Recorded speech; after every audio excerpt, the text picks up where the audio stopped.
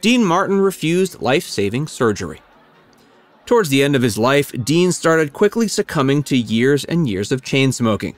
He allegedly started up the habit during his teen years and didn't give it up until he was at death's door.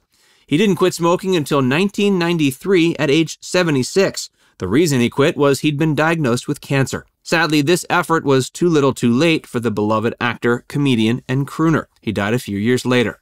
As Dean's cancer was getting worse, doctors told him there might be a way for him to significantly extend his life. They told him there was a chance that if he underwent surgery on both kidneys and his liver, there was a good chance he'd be able to beat the cancer. Shockingly, Dean refused. Because of this, he ended up dying sooner than later. It was the early part of 1995 when he stopped making public appearances. By the end of the year, he was no longer with us. He passed away from acute respiratory failure on Christmas Day.